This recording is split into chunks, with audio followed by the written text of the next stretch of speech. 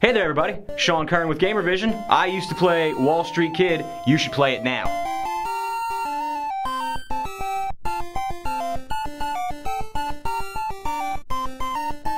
Wall Street Kid was released for the original Nintendo Entertainment System, I want to say late 80s, sounds about right. The game had you playing as the title character of Wall Street Kid, never actually had a first name.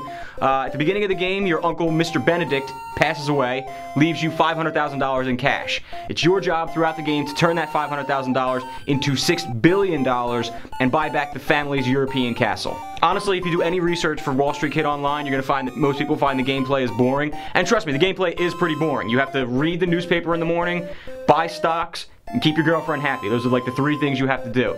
But it's really a matter of, for me, it was always a matter of like, alright, I got 2 hours to kill this Saturday afternoon. Can I get the castle back in 2 hours or do I have to start all over again? What it had was when you reached a certain amount of money in your bank account, you would get these passwords. I would say probably 35 characters long that you would have to input when you started the game off that would take you right back to where you were the last time. So actually it made a lot more sense to play the game through rather than try to find a notebook and write down 35 characters. Interesting thing about Wall Street Kid, they didn't have the rights to use actual company names in it. So what they did was, so instead of buying stock in IBM, right, you'd buy stock in YBM, huh?